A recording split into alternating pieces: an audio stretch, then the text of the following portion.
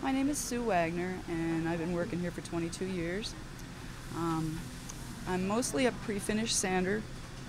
I sand the necks, and I help out here in purling. So I'm learning this. In the last 2 years, I'm learning to help here. Got it. And it's always a learning process. There's a lot to learn here. It's a challenge. It's not easy, but it's worth it. I mean, we have, for the standards we have for the quality of the instruments, we have to really take our time and be careful, you know. So neck sanding is taking the raw neck, the raw wood, and smoothing it out and getting it prepared to have finish put on it. So you have to keep it, you have to blend the fingerboard nice and smooth against the neck. You have to keep the shape of the neck so you don't misshape it. We have different shapes to our necks depending on the model of the guitars, so you have to make sure you keep that shape and don't misshape it, and get it smooth and prepared for finish, you know. So, and there's all different kinds, all different models, and so it's interesting. It's interesting. it's a neat job.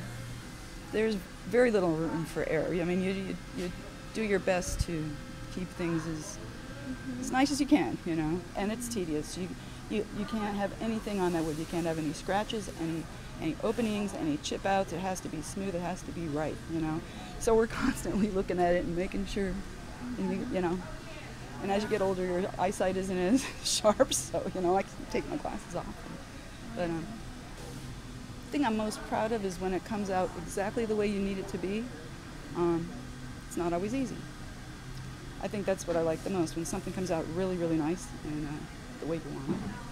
How things have changed over the years. Well, they haven't changed a whole lot. We still do most of the things by hand. I mean, there are some things that they do with CNC machines and automated equipment, but mostly it's still done by hand like it always was, you know, most things, you know. I would think. I mean, I don't look at them in a critical way. I appreciate them when they're beautiful and when they're well made, you know. Yeah. And I guess maybe this gives me more of an appreciation of that, you know, because we know what it takes to make something, to get a quality product. You Yeah. know?